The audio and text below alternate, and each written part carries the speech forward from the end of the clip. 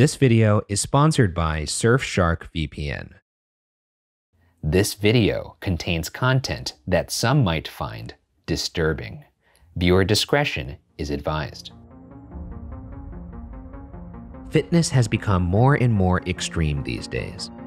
Gone are the days where simply running on the treadmill was enough to satisfy the urge. It was only a matter of time before we upped the ante on a workout class to a level far too extreme. And in today's story, our narrator will confront that head on. I'm Ryan Bergara, and this is Are You Scared?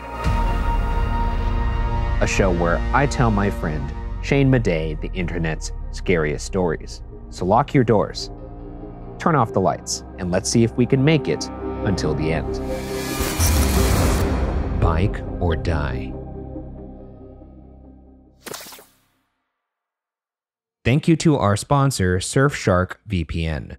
Most internet users aren't even aware of the amount of surveillance, limitation, and data mining done with their personal information on a daily basis. Surfshark VPN can get rid of all these problems for you with an easy-to-use one-for-all solution. Surfshark turns you into an anonymous and hard-to-trace online user and makes the internet a safer and more enjoyable place for you. Get Surfshark VPN at surfshark.deal/watcher and enter promo code WATCHER for 83% off and 3 extra months for free. Surfshark offers a 30-day money-back guarantee, so there's no risk. The link is in the description. Now, back to Are You Scared? COVID's been lonely. Right before lockdown, I moved into a new apartment, a cute 20-unit brick building closer to work. That first week, the neighbors I passed were pretty friendly. They held the door open and smiled. But once the masks went on, everyone hurried by with their heads down. Thankfully, one person did keep saying hi, a tall, dark-haired guy who lived across the hall and whose name I wished I knew so I could stalk his Instagram. I was lonely, okay? Sounds like my neighbors. What? Living next to a tall, handsome guy. I don't talk to my neighbors. I think that's apparent, I think. Yeah. Bored in my apartment, I fantasized about my various neighbors via their Wi-Fi networks. I guessed the guy across the hall was no more Mr. Wi-Fi. I was pretty sure whoever chose Bicord1 picked that name in honor of cutting their cable subscription. And who was the genius who came up with the YouTube spigot? Did you enjoy any of those Wi-Fi names, by the way? They stink. Yeah, they're not great. Yeah. Hide your kids, hide your Wi-Fi is someone's in my building. I think that's pretty funny. Hey, that's funny. Mine is whatever they give you when you buy the modem. Why do you hate joy so much? I don't know. Sometimes you just want to bring a little joy into the world and have your neighbors laugh at your Wi-Fi. It stinks. Okay? Well, you know what would be funny? To have one like, my neighbors are fucking lame, dash 5G. Yeah, that's great, dude. Yeah. Serial killer lives here, don't knock on door. Dash 5G. This much thought about strangers' Wi-Fi made me realize I was missing a sense of community. Before COVID, I was a SoulCycle addict. The classes gave me a place to better myself, to struggle and grow with other women. By April, I could really feel its absence. I thought about getting a Peloton. The community would be digital, but it would be something. Unfortunately, I couldn't afford one. So I made do with jogging around the neighborhood. After all, running gave me more chances to bump into no more Mr. Wi-Fi in the hall and exchange our masked but friendly eye contact. How do Pelotons work? It's like you clip into it, you bike. There's usually a live class. There's an instructor, they talk to the class, they motivate you. It makes you feel like you're in a community or like the gym experience from home. I think I'm learning something about myself here, that I don't like communities.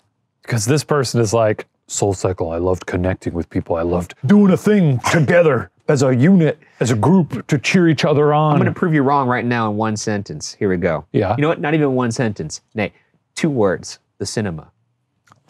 No. No. How is that different? There How is that different? There is zero connection there. What are you talking about? There's literally a room full of people silently participating in the same thing. Silently. Yeah. Silently. Silently is even better. But I have been to some exercise classes for some bullshit BuzzFeed thing we did back in the day. You're not talking to each other on SoulCycle. No, but what they do is they go, "Come on, Shane. Yeah. You got this, Shane. Yeah, that's because you suck at I'm seeing that hustle there, Ryan." So what you don't like is that you suck at SoulCycle, and you don't like being called out in front of a group. I don't like people to acknowledge me as a human being. Unlike you, who I guess hates people, I do enjoy people. I like people. I just don't like... You just hate people. I just don't like people. By the fall, however, it had started getting colder and darker earlier. I searched Craigslist in hopes of finding a used bike cheap and came across a post from a small company selling refurbished Pelotons. The company apparently takes bikes people have problems with, fix them up, and sell them for cheap. Still missing an exercise community, I shuffled some money around and pulled the trigger. The day before the bike was supposed to arrive, I realized the delivery guys would be the first ones to see the inside of my apartment. The thought snowballed, and I became nervous about being alone with two strangers when I still didn't know any of my neighbors. That night, I did my hair for the first time in months and knocked on the door across the hall. His real name was Aaron, and it turned out he was the one with the YouTube spigot for a Wi-Fi network. We got the makings of a nice real meet cute here. What would you say to your neighbor if you were, it's COVID times, you're a young lady, you're talking to your neighbor for the first time? I'm getting a Peloton delivered tomorrow, and I'm a little nervous about two big guys coming into my apartment. I'm a big guy. Yeah, that's why. What about three big guys? I gotta go because... Where are you going?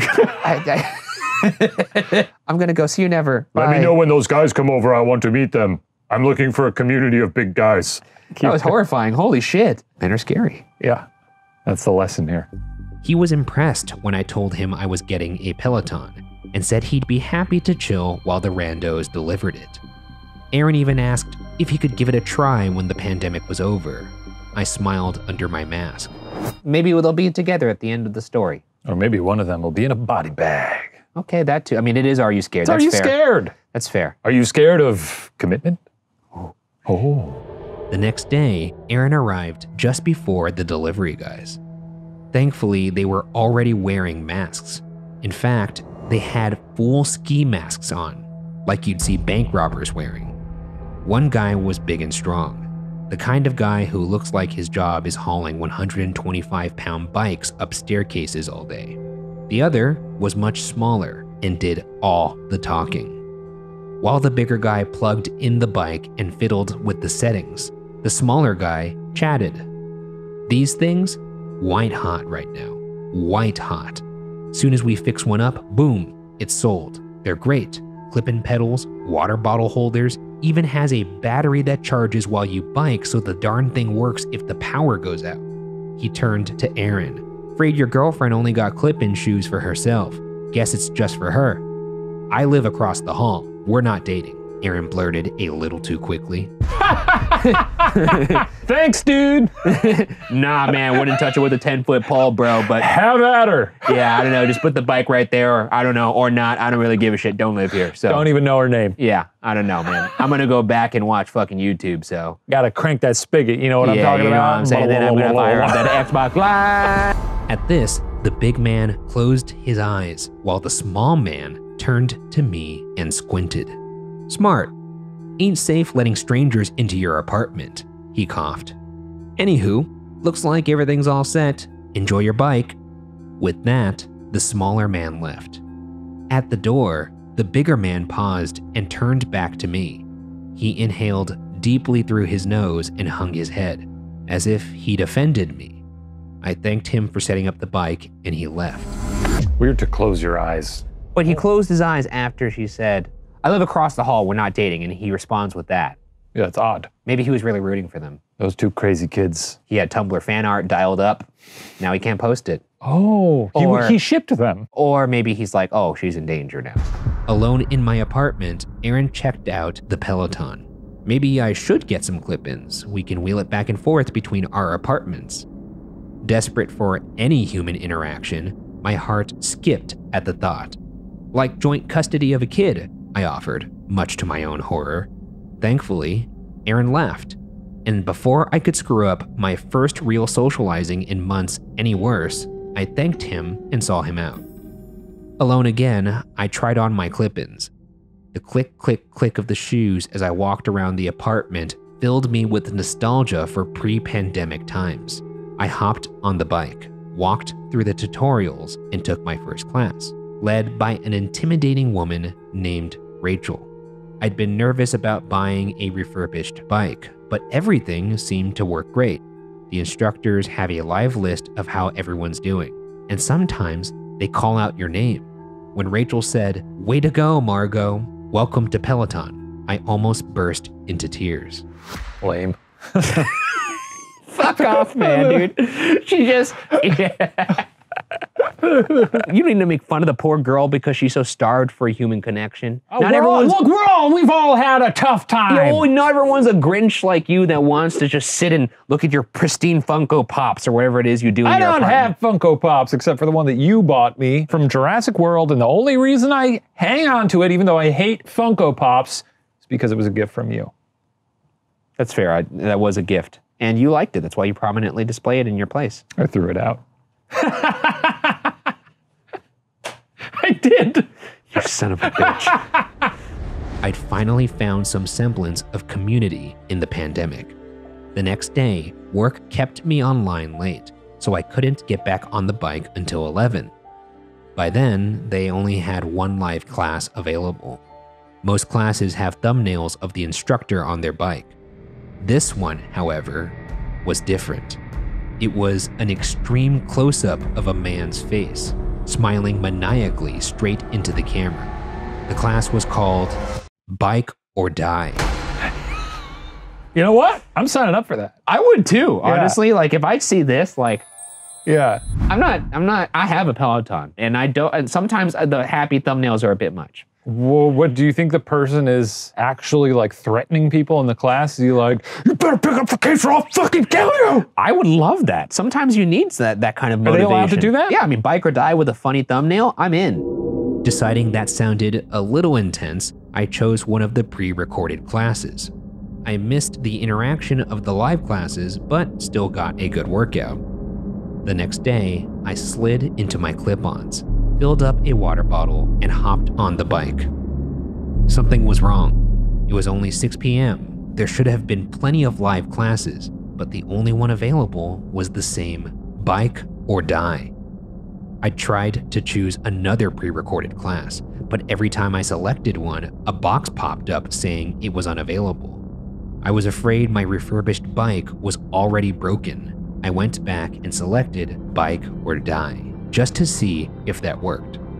At first, everything seemed normal.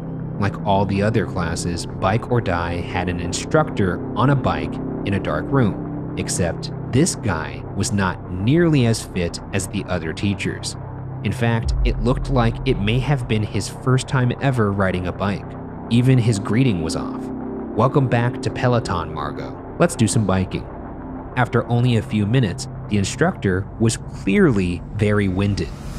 Sounds like me doing a Peloton class. Could you imagine if like Peloton went on some kind of like marketing scheme to make themselves more like relatable, and like they did just have like a normal guy like, "All right, Oh my God, this is hard. Oh shit, dude, let's turn this resistance down a lot because my legs are burning." In fact, you know what? Let's just get off the bike, dude. I don't even want to do this anymore. Let's take a little Coca-Cola break. Frankly, this sounds like a good class. Yeah. Like if I'm following this instructor and he's like having a hard time, I'm thinking like, hey, maybe I'm not such a piece of shit. It's just a guy like sitting on his bike, not even moving, being like, did anyone understand the final season of Lost? Eventually, his pedaling slowed to a barely moving crawl as he hung his head between his arms. That's when I noticed his hands. Most Peloton instructors use their hands a lot. Fist pumps, thumbs up, pointing into camera. But this instructor didn't. In fact, his hands looked like they were duct taped to the handles. Confused, I slowed my cadence and eventually stopped. From out of frame, I heard a distinct cough. The instructor's head popped up. He looked nervously out of frame, then into camera. "Margot, I see you've stopped biking. Please start biking again." He even started slowly pedaling again, clearly struggling. I resumed pedaling slowly. The instructor whispered a pitiful "thank you." It started to dawn on me that I might be the only person logged onto this particular class. I stopped biking again, and the instructor started to panic. Margot, please. Margot, you have to bike. Just keep pedaling, please." I refused. The instructor looked off camera and started really panicking. Prompted by something out of frame, the instructor yelped and closed his eyes. "Margot, I'm begging you. You have to bike or he'll..." The feed cut out. My screen congratulated me on finishing the workout, but I was shook.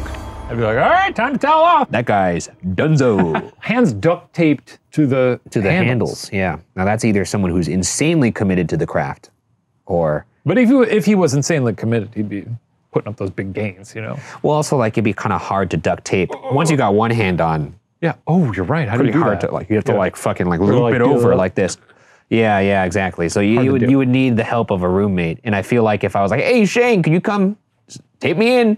Tape me in. It's time for me to get some. I'd do it for you. Get some sweat out here." I'd do it for you. And you're like, "All right, man. I'll do this last time, but." Yeah, after that, I'm gonna need you to funnel some of that muscle tech into my gullet. Yeah, I think this guy's a goner. Yeah. It must have been pretend, just an extreme way to motivate people to work out. But I felt so uneasy that I needed to see how others felt about it. I Googled "bike or die Peloton," but couldn't find any mention of the class. I called Peloton. They said they had no idea what I was talking about, and when I mentioned I had a refurbished bike, they claimed to not provide any support for secondhand equipment and hung up. Next, I tried the company where I bought the bike from, but the phone line had been disconnected. I started to suspect what I'd seen wasn't pretend after all. It was time to call the police. I tried to explain what I'd seen, that I was pretty sure someone was in trouble because of a video I saw on an exercise bike, though I had no proof and couldn't give an address or a name. The lady on the line was patient, but said there was nothing they could do. I needed proof, but I was scared to get on the bike again. It took me 2 days to get the courage to even turn on my Peloton. I'd hoped to see a normal screen, but there it was. The only thing I could select, bike or die, with that same deranged smile. So clearly the bike is haunted. It's a haunted bike. Yeah. No ties to the company here. It seems like someone has either hacked the bike, or what if this is a very crazy way to motivate people? Certainly I could use some extra motivation. Yeah, but not to the point where you like. I'm gonna keep pedaling. Until you die. Well, not me. That person's gonna die, but like. Oh, so that's a foregone conclusion. Yeah, I mean, well, like they're not gonna die if I keep pedaling, so I'm gonna keep pedaling. When are these men gonna come back? I miss the scary men. What happened to them? I have no idea. Oh, those scary men are probably aware of the situation. Detective brain. I pulled up the camera on my phone and selected it. The same bike was sitting in the same dark room, but the instructor was different.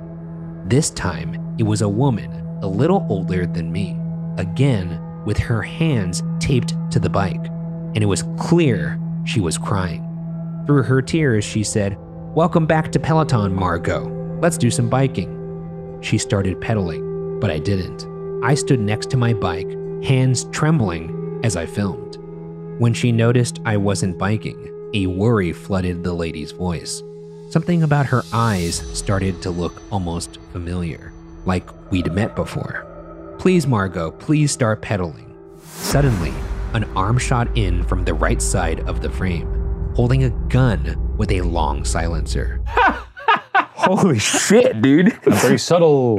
There's no real like hypothesizing at that point. Like, oh, okay, it's clear what I gotta do now. Yeah. Clip in and start biking. Clip in. You can't call the police, so really all you gotta do is like, fuck, all right.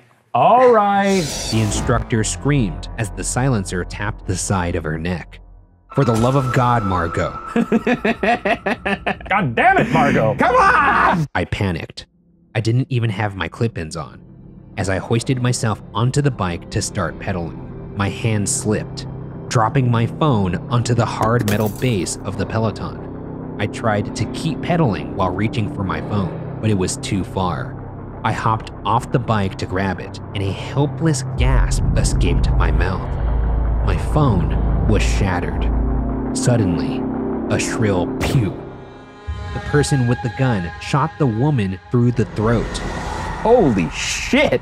It's very immersive. I'd be upset. You know what the best part about a silencer is? Not even the sound. Is it the screwing? Yeah, you know we what got I it. mean. Yeah.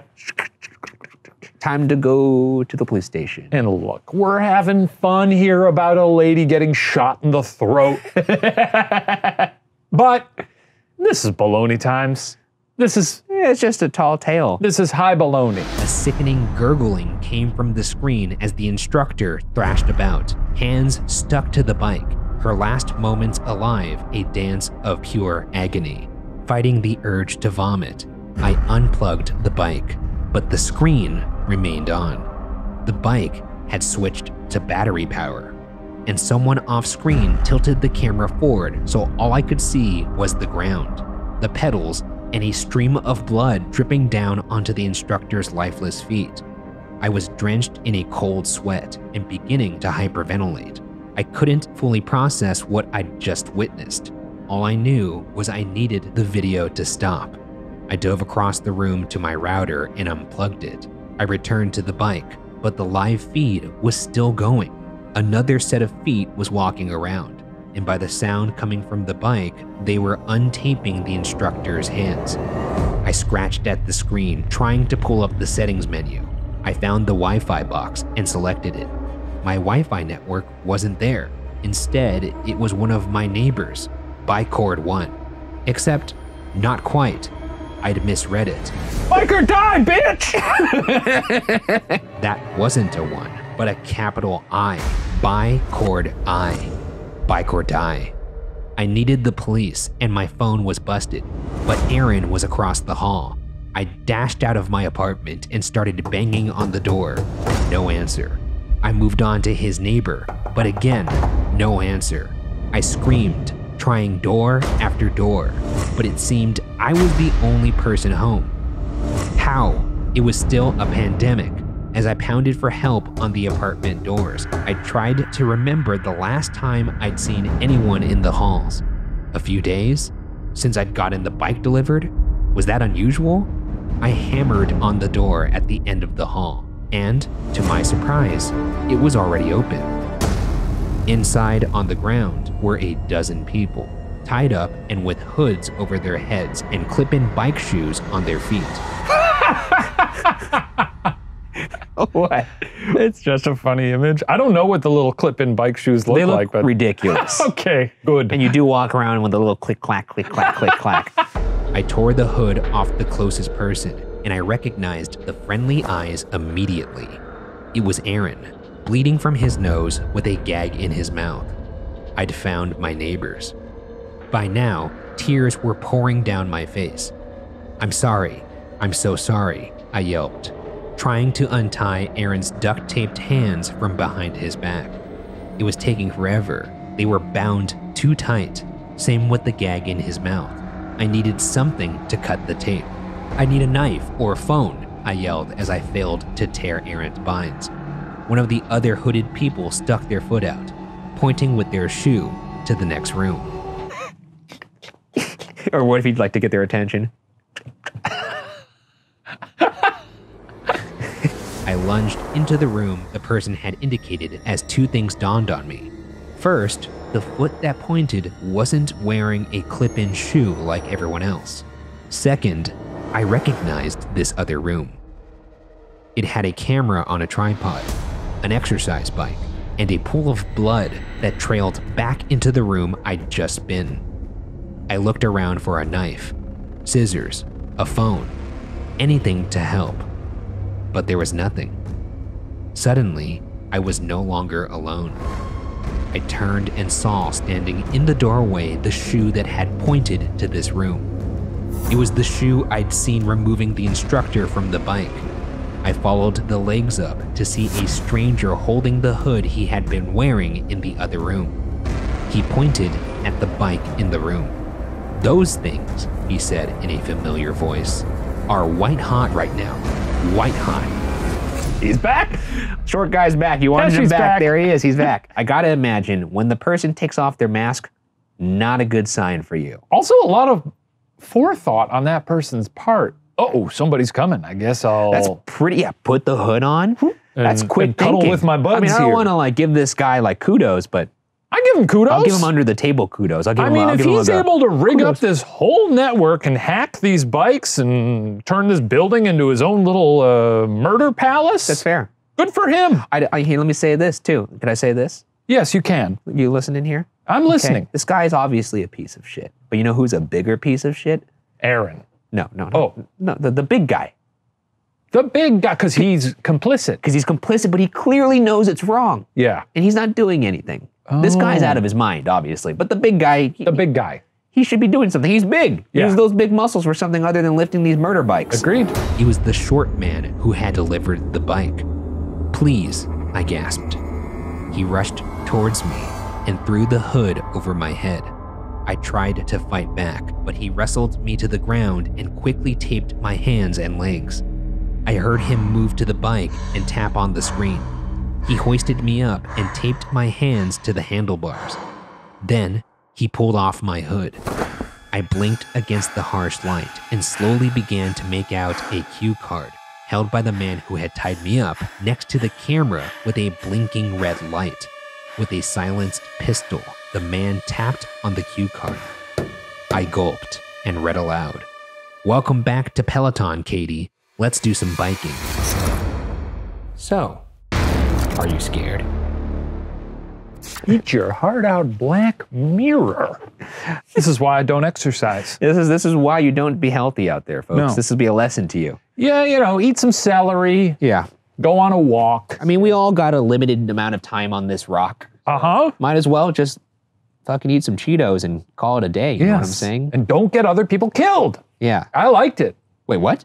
I liked it, the story. Oh, I thought you were like, I like what this guy was doing. I don't condone murder. It sure sounds like it. But this guy really had to put up some sort of infrastructure to make this function. You know, And like a Google Doc that people were working off yeah. of. You know. Well, this story was also written by Garrett Werner, who wrote the first story of the season. guy sounds like he's cracked. A sick brain. Got to uncoil him a couple times to the opposite side. You know what I mean? Wound a little too tight.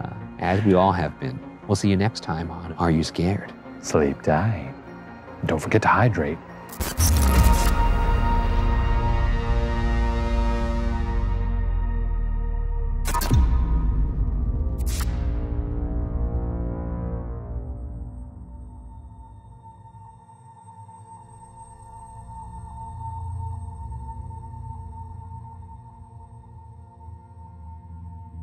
Ha ha ha ha ha!